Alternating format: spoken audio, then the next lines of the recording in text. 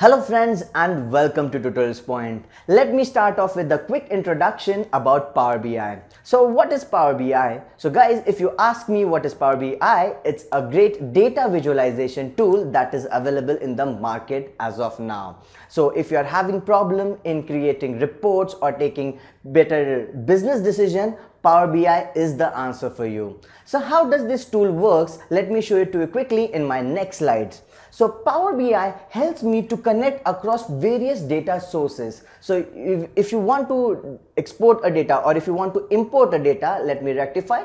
If you want to import a data, we can simply import the data using an Excel extension, a text, a CSV file, a Access database, even Google Analytics and Facebook data can also be imported with the help of this tool.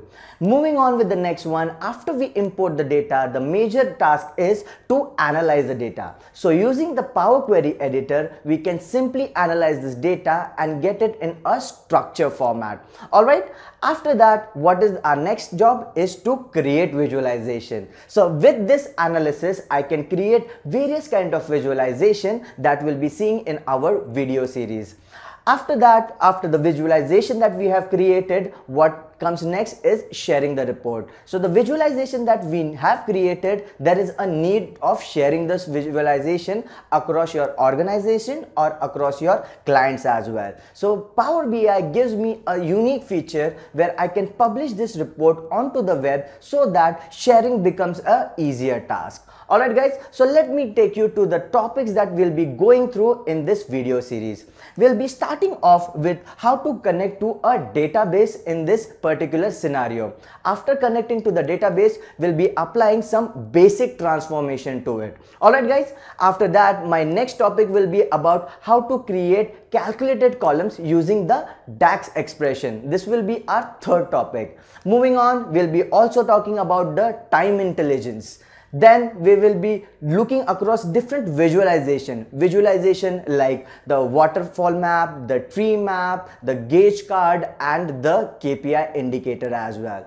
After this, we'll be talking about how to take this report and publish it on the web as well. Alright, so we'll be discussing how to publish this report onto web and what are the different options along with it.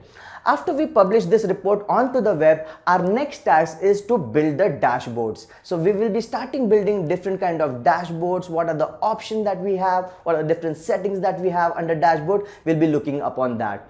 Then my next topic will be about how to create content pack, and we'll be learning what is content pack, what is the usage of this content pack in the video series in the upcoming videos. Alright, and the last but not the least, I'll be also talking about the row level security. So how to secure your data, how to keep your data safe over the internet, we'll be talking about that in the video series. So guys, these are the list of the topics that we'll be discussing, and there will be much more detailed expression and there will be much more detailed information about it in our upcoming videos. See you until next time.